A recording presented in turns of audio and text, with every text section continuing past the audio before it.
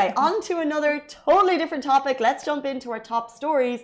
We're talking about the big one yesterday. UAE government is investing 24 billion to create 75,000 new private sector jobs for Emiratis. So huge news on the Emiratization front. Yesterday, the UAE announced 50 new projects which will incentivize and encourage Emiratis to join the private sector.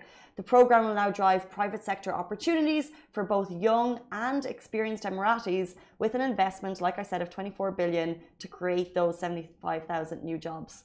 The announcements were made yesterday via UAE Gov on Twitter. They include grants for students and fresh graduates. They will take up roles in the private sector, a 1 billion dirham graduate business development fund, a government-backed new private sector child allowance, and unemployment benefits. So there's a whole rake of new announcements that came through yesterday. Really, really interesting. We shared them all on Lovin in terms of the different ways they will encourage Emiratis to join the private sector, such as, let's say, for example, if you are a fresh graduate and you're joining a fresh graduate Emirati and they want you to join the private sector for the first time, there'll be a salary top-up. Oh. Depending, as long as you're hitting certain targets, of a couple of thousand dirhams per month, for example.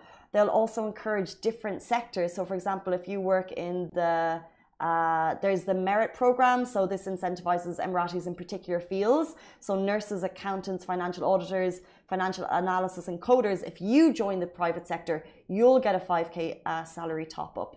But as well as that, there's a lot more incentives to make it happen, such as the unemployment benefit for Emiratis. So if they lose their jobs, circumstances beyond their control, they'll receive a small amount of money from the government to ensure that they'll give them their salary for a 6-month period. So it's just kind of things that kind of really protect them in the private sector. But like, I've just kind of gone through a couple of ones. There's some really, really incredible ones. For example, subsidized career breaks, a 6 to 12-month career break. If you want to go into an entrepreneurship role, the government will give you an amount of your salary. This will be available for a limited number of people to really encourage entrepreneurship. And there's even the pension program. This is the last one I'll go through, but there's so many. The pension program will bring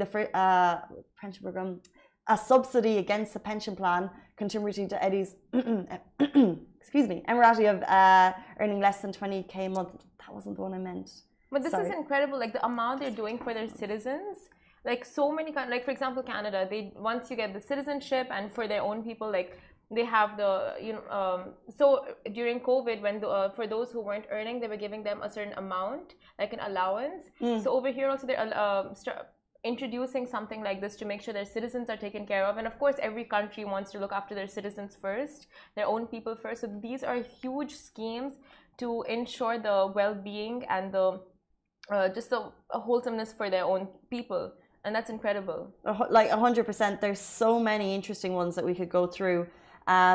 Just be aware, let's say like 2% of Emiratis are in the workforce who are knowledge and skilled workers. And this is rising, and they're really just trying to encourage the private sector and also encourage entrepreneurship. There's one, I'm just looking for the details, but it's when you are near retirement age, they'll give you a specific sum that encourages you to go and start your own business. Oh, wow. Which I just think is incredible.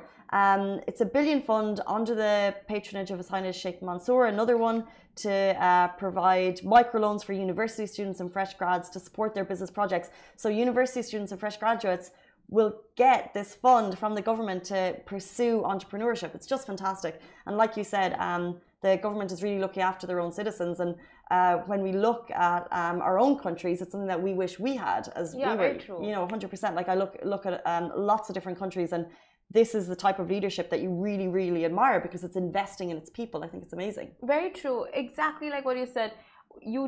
When you see this, you would wish like, okay, your own country does this for its own people and citizens, like introduces these grants and schemes. So it's brilliant, and more jobs and more like them Emiratis getting into entrepreneurship, starting new businesses is just like it'll trickle down. So it's at the end of the day, like they will have to hire expats. So there'll be a job boom for expats. So it's all just it plays out like for benefits for them and will lead into benefits for expats. So Brilliant, brilliant scheme. And it's all, this is of course on hand with the 50-year celebrations. So with all of these plans and developments and progress, it's the UAE looking ahead for 50 years. So as Simran said, it will trickle down. So this is the announcement made now. The investment will come over a number of years, and then you'll see that trickle down into different aspects of society. Like the UAE is always considering future growth and considering how we can change and progress. And this is one of the big announcements that came yesterday. So super